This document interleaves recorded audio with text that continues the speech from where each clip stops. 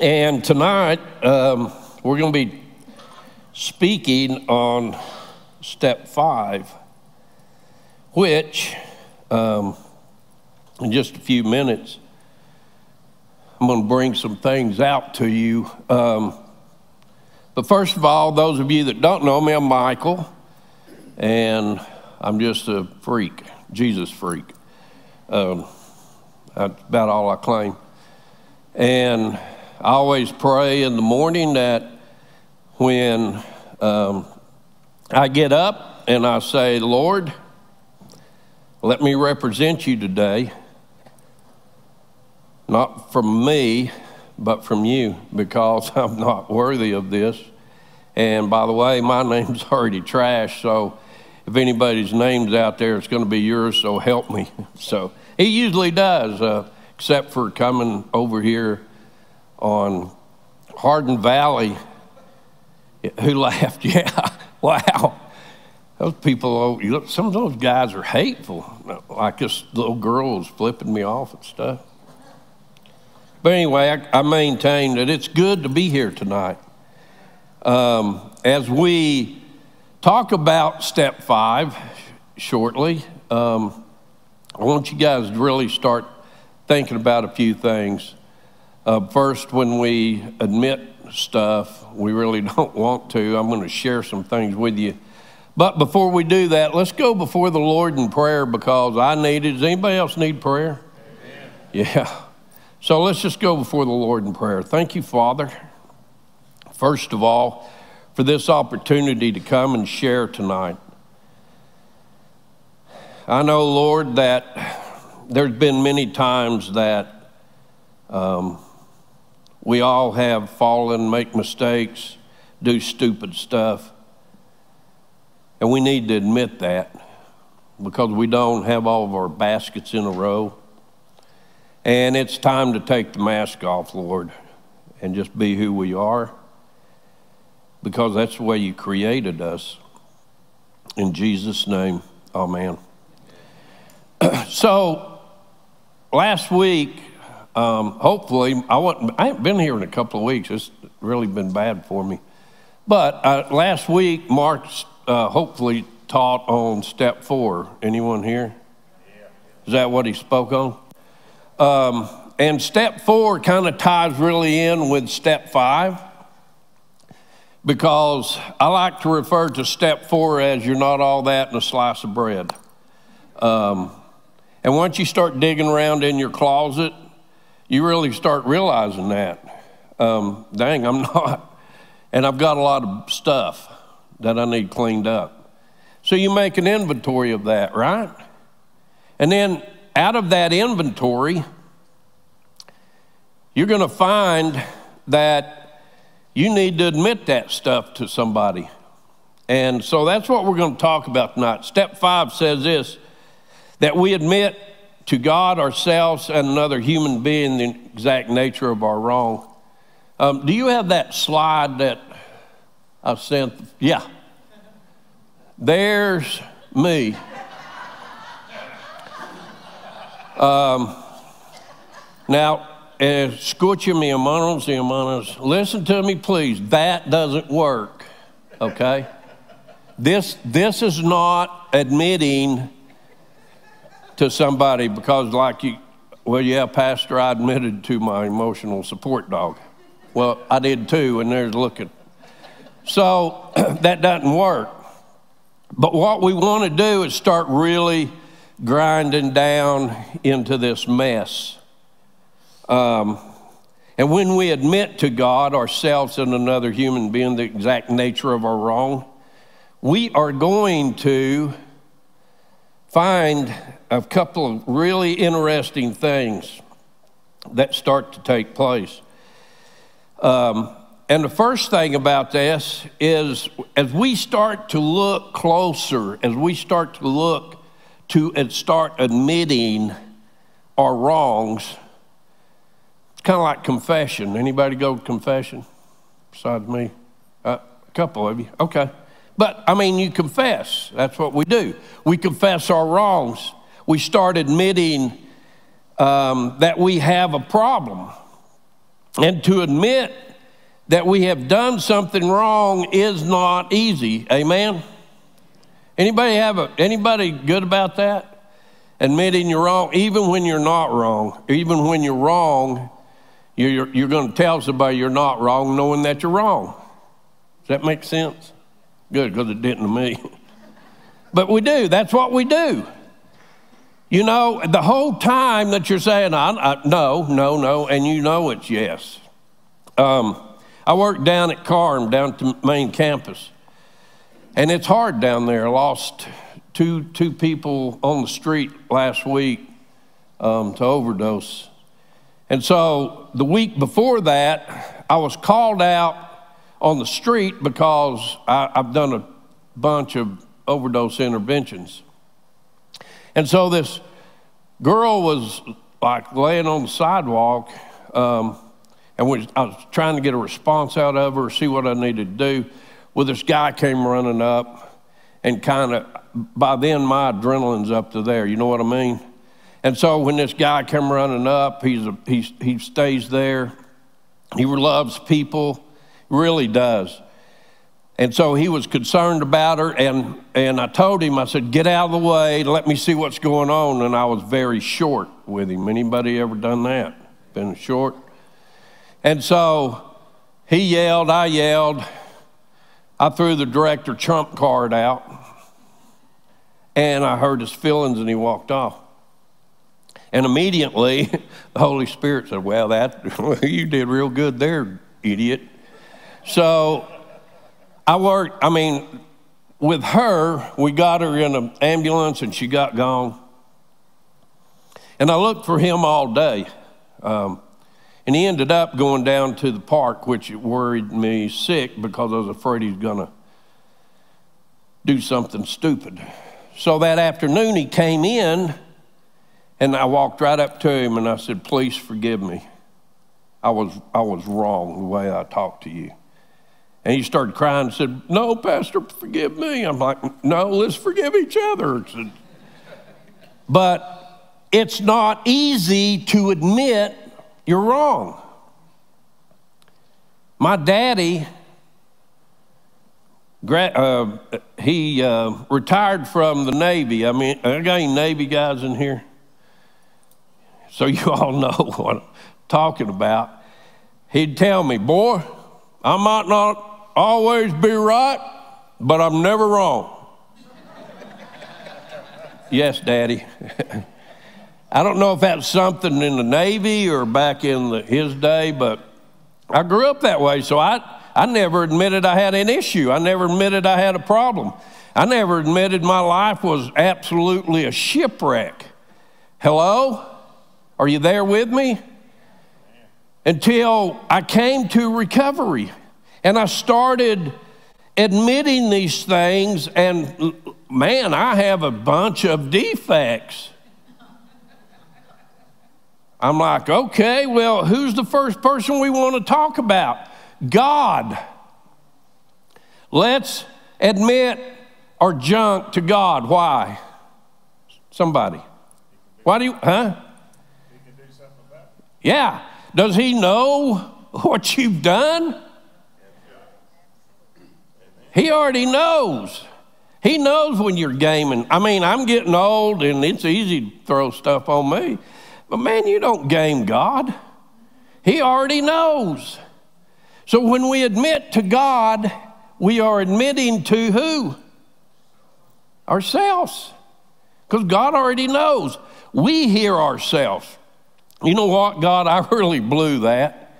I really messed that up. I really did blah, blah, blah, blah, blah. I told my youngest son lives in Louisiana. And Jesse always sweats bullets when I talk, especially about step 5, because I'm very open about my past and my mistakes today.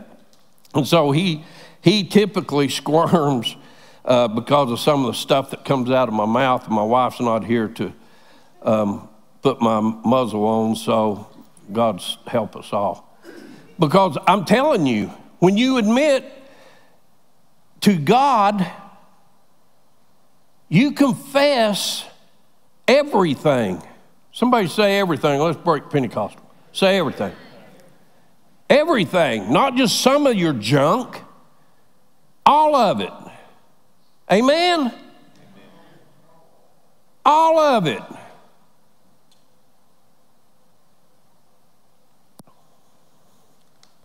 Because if you don't, if you keep quiet, Psalms 32, 3 through 5 says it best. Listen to what it says. When I kept silent, my bones washed away, though my groaning all day long.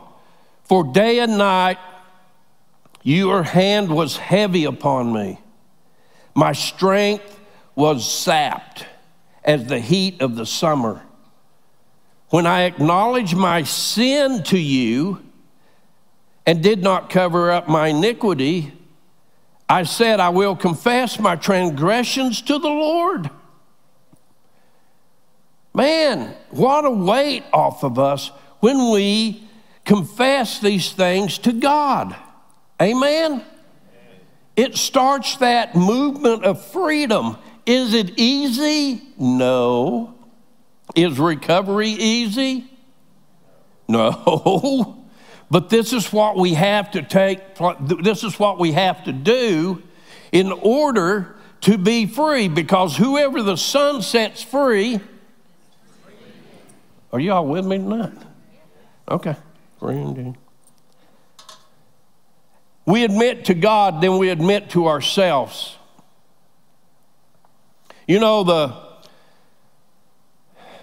the most suffering victim of our lack of honesty is us, right? Come on, amen? We are the victims of us because we won't admit to ourselves we have problems. Listen, you're in recovery, you wouldn't be here, right? But you might have moved from these sections of problems, but you still have problems. Hello? Nobody here goes without sin. The Bible tells us that if we think we are sinless, then we make God out to be a liar. Why did he send Jesus if we're sinless? You're not. And we have to confess to ourselves that, you know what? I might not be all that in a piece of cake. Dang it. I always thought that I would make the best general overseer the church ever had. I did. I went to seminary. I still try to play golf every now and then. But, you know, I do all the stuff that preachers did, suits, hairdo, the whole 9 yards. Practice, I'd carry my big double Dakes Bible around. God bless you. You know how when some preachers get up to the podium, when they talk over here, they talk like me, and as they get closer to up here, then their voice changes. I tried that. I practiced it. God bless you. Blessings, God bless you. No. You know what Jesus said? You know what, hotshot? You're going to clean up stuff that is not describable in a homeless shelter, Bishop. And that's what I do, and that's what I had to admit to myself. Amen? I had to admit to myself, my life is still messed up. I need Jesus so bad that I can't stand it. There is nothing besides me but Jesus. Come on, amen? You have to admit those things. When we confess this to ourselves, again, the chains start falling off. Amen? Here's where it gets real sticky. Jesse, bless your heart if you're watching. We admit to another person the exact nature of our wrong. Boy, did I mess that one up. This coming January, I will be 33 years of sobriety. Please don't clap. It isn't me, it's Jesus. 33 years this January. When I first started recovery, I come from the West Coast, and I played with the devil's big toys. I really did. And when I walked out of his backyard, he didn't just say, all right, see you. And I've been beat and kicked, rejected, my wife and I, from everywhere. But I rode with some guys out on the West Coast that were, I'll just say, loose-knit motorcycle enthusiasts. That's the best I got. So I ride with soldiers, sons of God now. But when I first started my recovery, and I read in the Bible about you all are my brothers and sisters, you have to understand the brotherhood I came from is life and death. My brothers die for me. I die for them. And as I read the Bible, that's what it says. No greater love is this than that is one, what? Lays down his life for his brother. So when Donna and I came to Christ and I started my recovery, step 5, I thought everybody was my brothers. Guess what you can't do? You can't tell everybody everything about your past. Amen or oh me? Amen. Amen. Because if you do, you're going to end up like I was sitting over here by myself. That's what you're going to end up in your church. Because what did I do? I just started spilling my guts to this little church we went to. Yeah, you know, I came here and met my wife. Let me read you something. Canna, you guys all right with this? Let me find it. There is two people in Austin, Texas, that have a ministry called We Are Those People. Look it up. I'm telling you. Frank Ball is amazing. Him and his wife do a ministry called We Are Those People. And back last year, they got in contact with me and wanted me to give them my testimony. Not a real lengthy one. I bet I can't find it. Not a super lengthy one, but they wanted me to give them my testimony.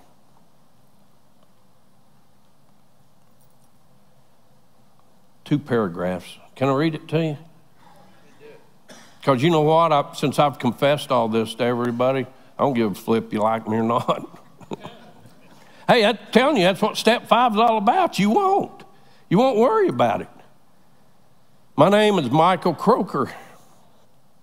January 19th marks my 32nd year. This was done last year. Of sobriety from everything and anything I could get high on. Being born in Southern California and coming to Tennessee, when I was a kid, I found myself never fitting in anywhere. Made my way back to the West Coast, and in my 20s, after a terrible first marriage and the death of my first son, Jason, 3 years old, my life was so empty, and it was so bad, I even spent the money that people gave me to bury Jason on dope. And I did. So I know the guilt and shame some of you are going through right now. Fast forward, I met my wife, Whoopi. Her name is Donna. And we've been married 40 years. When I met her, I almost destroyed her life too. Because what do we like to do when we're in that darkness? Huh? Oh, yeah, we're going to pull everybody we can in, right? Right? Admit it. That's what we're doing here tonight. I almost destroyed her life too. I had her stripping in clubs and almost killed both of us. But God's grace is bigger than our sins. Whoopi has a ministry now to the strip clubs called the Red Thread Ladies. You can look them up too if you want to. And I'm a member of the Sons of God Motorcycle Club, work with street junkies and guys in recovery. Hear me out, freaks, and anyone who is full of guilt and shame. I know the demons come. I do. And accuse you. But God is stronger than anything, and he will keep you sober. Go to the meetings. Stop listening to the demons. If I can help, don't hesitate to email me. I gave my email address. That's confessing, guys. That's what we do with this step. That's what this step is totally all about. Can somebody say amen? So when we are ready to do this,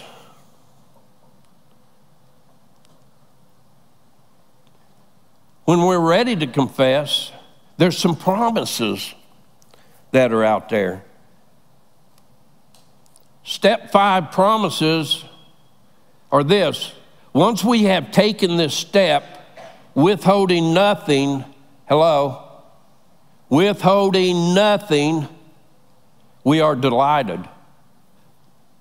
I am what I am. You either love me or you hate me. There really isn't any in between. And I'm okay with that.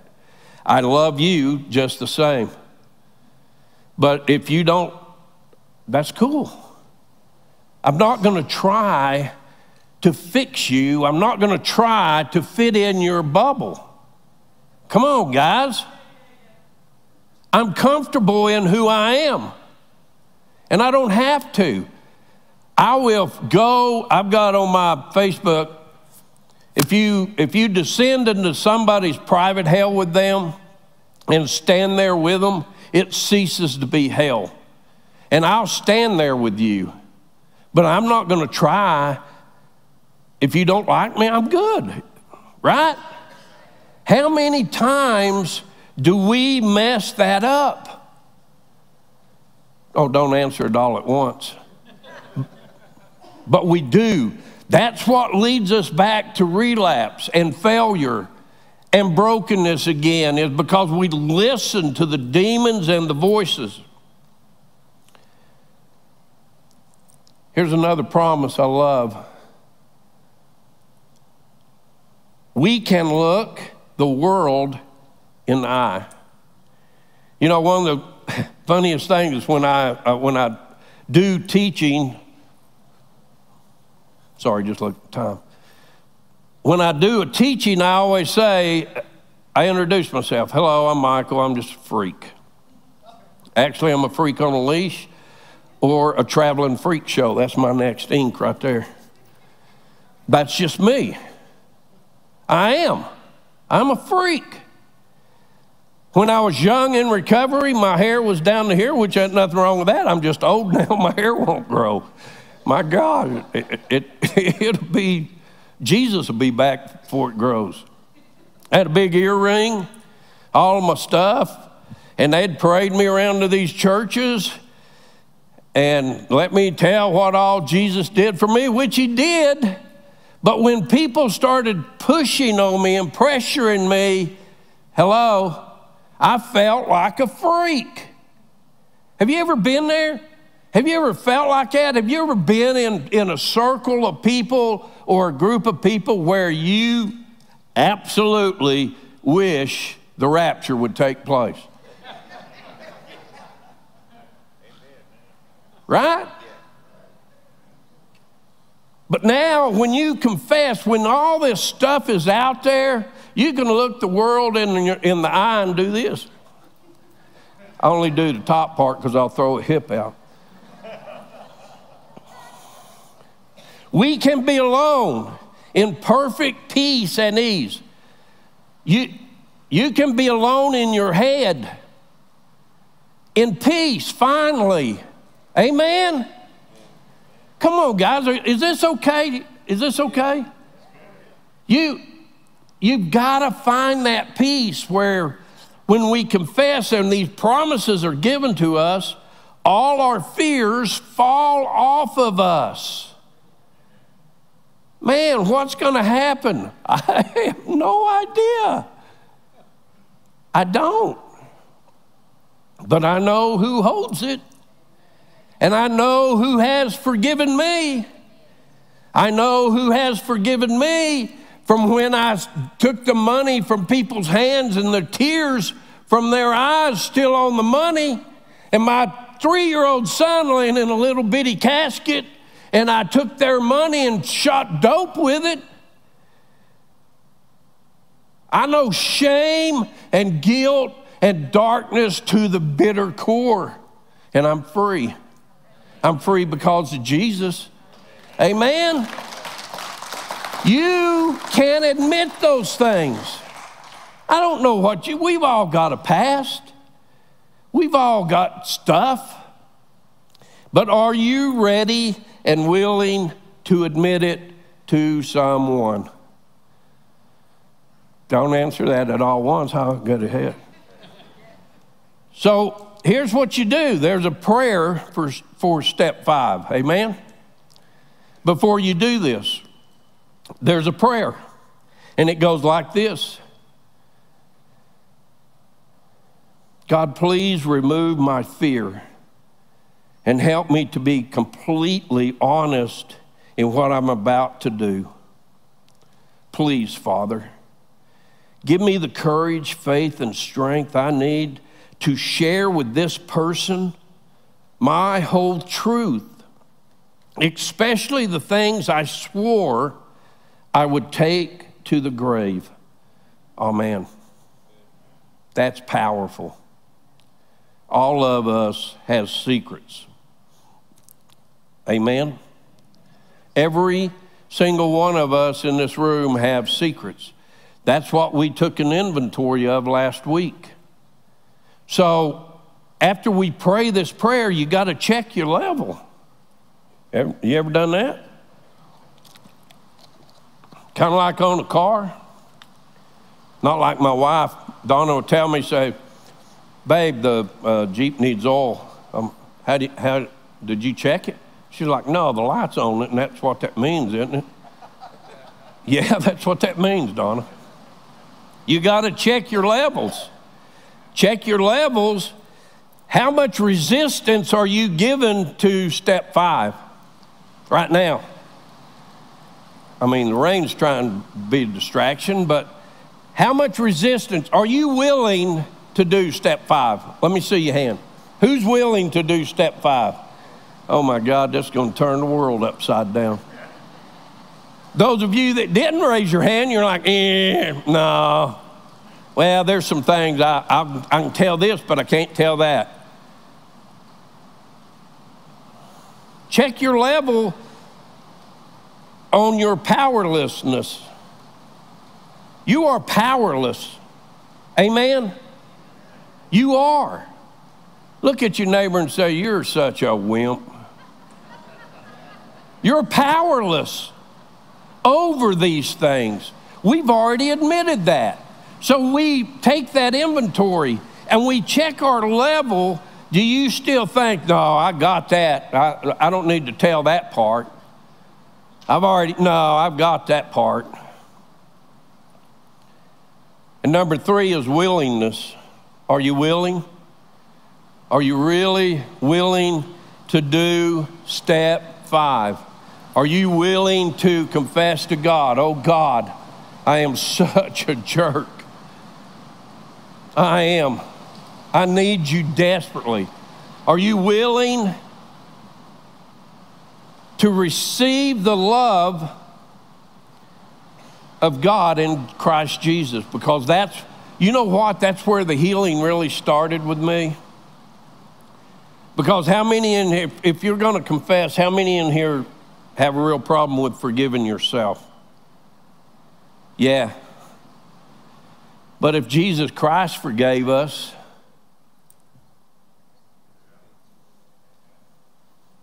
then we have to forgive ourselves. That was the hardest thing I ever did. You know how long the enemy still attacks me. He attacked me tonight. He attacked me coming in.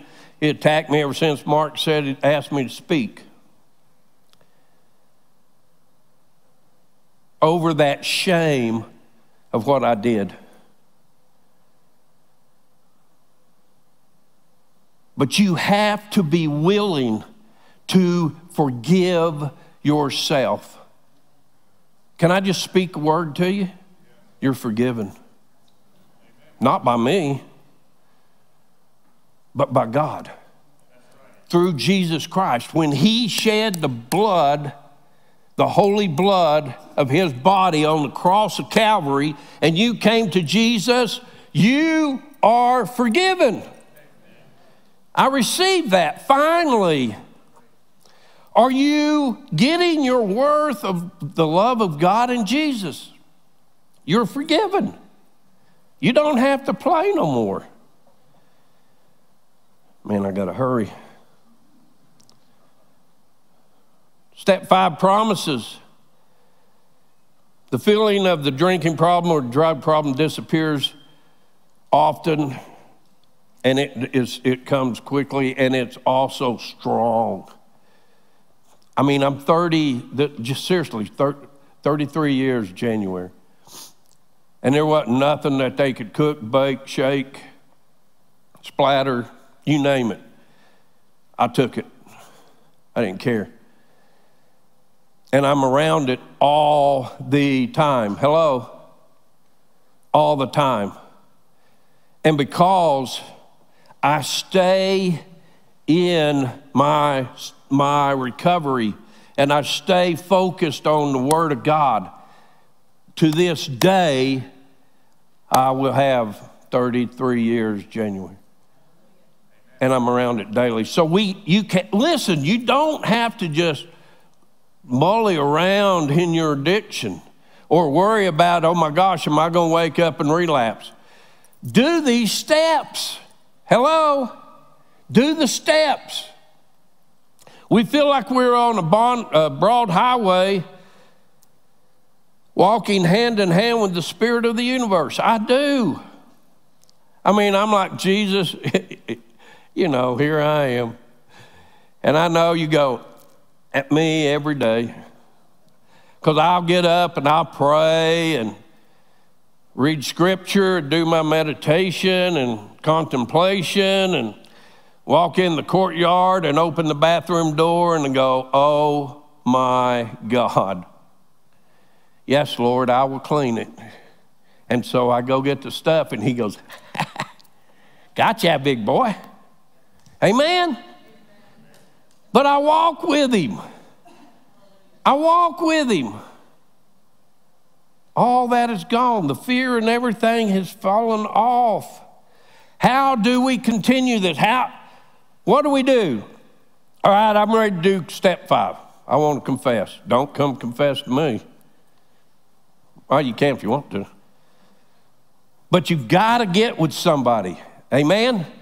Somebody. Now, here's where it gets dicey. You got it? I strongly recommend get with somebody that's been in recovery at least 2 years. Hello? Or longer. At least 2 years or longer. That is trustworthy and non-judgmental. Man, I can't echo that enough. And I'm not going to bash the church that I just puked all my stuff out to. I mean, they didn't know how to handle that. But it broke my wife to this day. And I mean, we've been in church a long time. And she still is uncomfortable around people because of that. You have to find somebody that's trustworthy. Don't just tell your stuff to anybody. Amen? Amen? I mean it. It'll save you some hurts.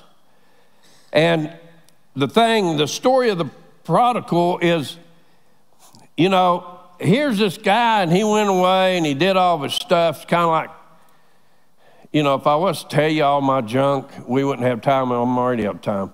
But he went and he ate with the hogs and everything. He come back to his father and said, hey, look,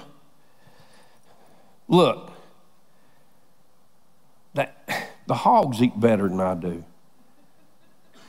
And his dad welcomed him back in, right? He confessed. He understood. And he told somebody that he could trust. Do you have a sponsor? Who has a sponsor? If you don't have a sponsor, get one. Let me say that again, just in case some of you wouldn't sleep on me. If you don't have a sponsor, get one. Amen?